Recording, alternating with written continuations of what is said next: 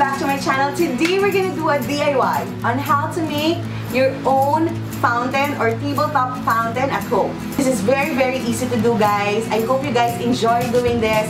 More or less, it cost me like 600 pesos. Very affordable, right? You buy it in store or outside, it will cost you like 1,500 pataas. So it's very expensive. So, might as well do it on your own.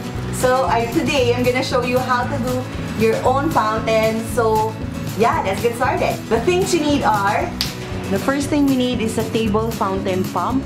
This is 309.75 from the DIY shop or handyman. Next thing is a tube and a clamp. The tube cost me 15 pesos per yard and the tube clamp cost me 10 pesos. We'll be needing also an all-purpose epoxy. This is 47.75 in the DIY shop. And you will be needing a Kikil. You will also be needing Pebbles. Next, we'll be needing 14.5 inches terracotta or yung saucer ng Paso. This one is a saucer. This cost me 50 pesos. Next one is a 6.5 inches terracotta pot or Paso. Next one is a 5.5 inches terracotta pot or Paso. This cost me 20 pesos and this one is 15 pesos. Next one, we'll be needing a 5.25 inches bottom ceramic bowl. So yung nasa ilalim yung susukatin nyo, it should be 5.5 na ceramic bowl. Medyo medium size yung sukat niya. And this one is 30 pesos. 5.25 bottom ceramic bowl. So yung susukatin nyo is yung ilalim. But you can also use yung ganong inches na Paso type or terracotta type. This one is 20 pesos. And lastly, you'll be needing a 3 inches bottom ceramic bowl. This is 15 pesos. So ganito yung magiging itsura niya at the end of this. First thing to do is with your big ceramic plate or bowl, kikilin nyo lang yung gilid para magkaroon kayo ng butas katulad nito. And to test this, kung maganda yung flow ng water niya, just test this dun sa tubigan nyo or any faucet that you have. Check nyo kung maganda na yung flow ng water. And then, kung maganda na, it's good to go.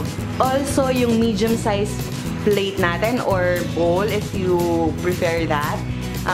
Kinikil ko lang din yung sides niya, as you can see.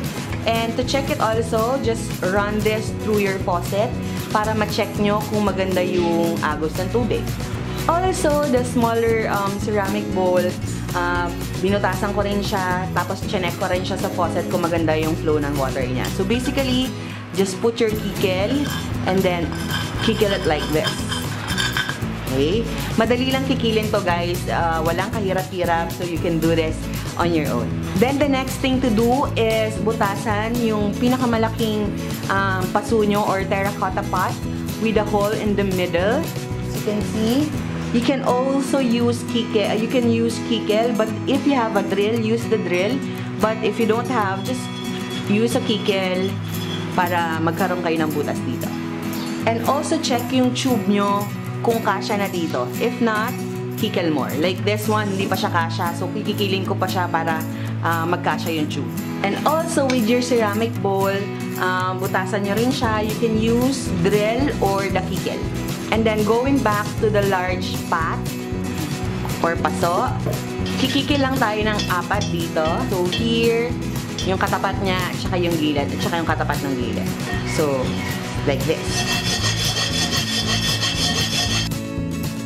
As you can see, yung karoon na ako ng kikil sa dalawang side. Gawin ko lang yung isa pang side. So, as you can see, meron na siyang mga slightly butas sa gilid. Next, gagawin niyo rin to sa maliit na pot.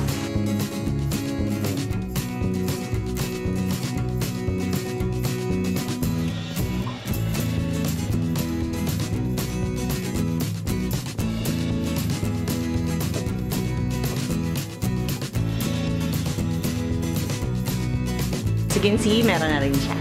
Next thing to do is get your fountain pump. Alright, like this. Tapos may tube siyang ganito. And then, what you can do is get your tube. Tapos ipasok lang natin to. Kung hindi siya makapasok guys, ibabad nyo lang to sa mainit na tubig ng konti, tapos tsaka nyo ipasok. Absolutely, magkakasya siya. Just make sure na pag bumili kayo ng tube, like this tube, dala-dala nyo to para matest nyo doon. So, as you can see, nagkasya siya. Then, we're gonna get our clump.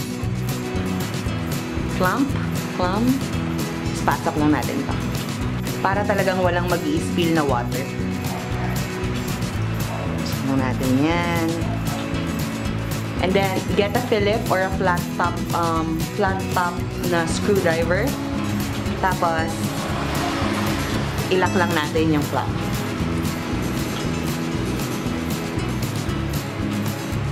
Hanggang mahigpit na siya para walang lalabas na water.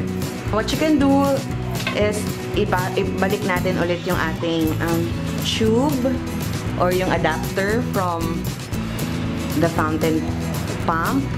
And then, isusukat natin itong ating tube sa ating big pot. Kasi dito lalabas yung water. Test it out. Just flip it over. Then, ipasok natin yung ating tube dito. As you can see, hindi siya kasya. So, kikikilin lang natin to para magkasya siya. Then, with a Kikil,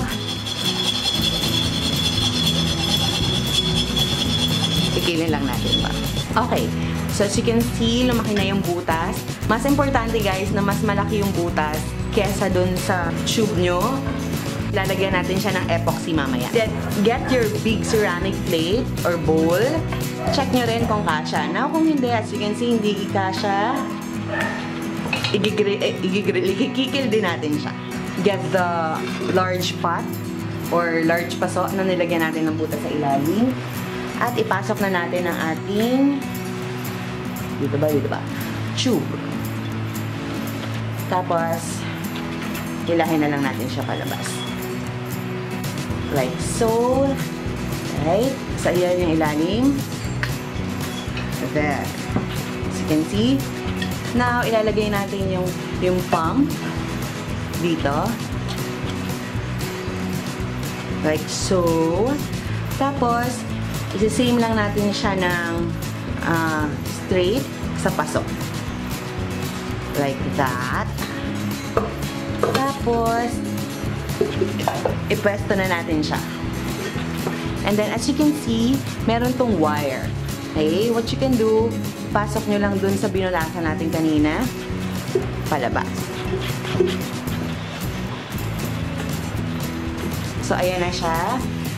Now, get your big bowl or ceramic. Ipapasok din natin yung tube. Now, what you can do, as you can see, mahaba siya. Para hindi kayo mahirapan ipasok yung big ceramic natin, i-cut na natin to. So, I'm gonna cut this with just a regular kitchen scissor. Cut na natin to. There. And then, ipasok na natin tong big ceramic bowl. Like so. And then, let's get our epoxy. As you can see, may kasama na siyang mixer. At saka yung pagmimixan nyo. Just get the 2 epoxy and then evenly maglagay tayo dito. Okay. Kung gaano karami yung yellow, ganun din karami yung red. Tapos, i-mix lang natin to.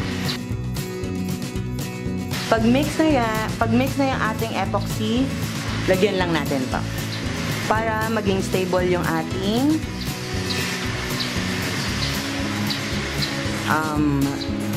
tube.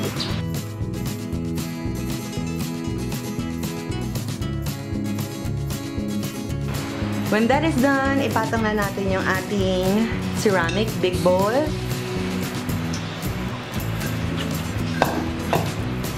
Now, i-epoxy na natin.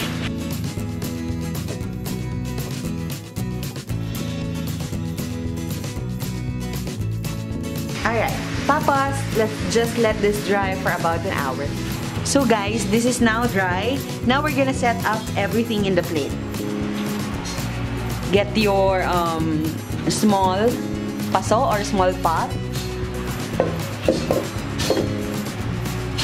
There. And then we're gonna get our ceramic saucer. Here.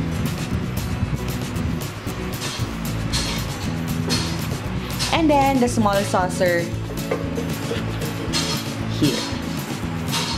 Now, we have to make sure na yung butas natin ay nakatapat dun sa sasaluhan ng tubig na. Then now, let's put in water.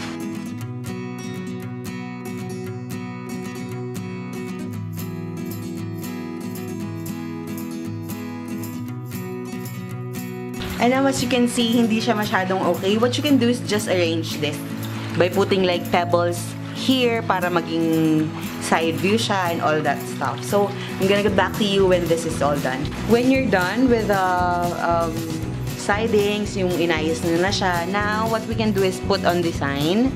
So, lalagyan natin ito ng design para mag-mellow yung water niya. Instead of parang drastic yung flow ng water. So, we're gonna put something in here para maging smooth yung flow ng water.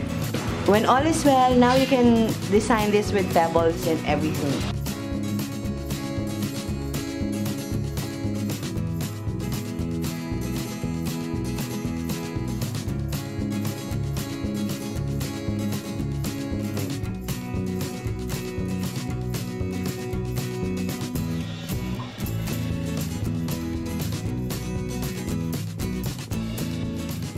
And now, our fountain is done.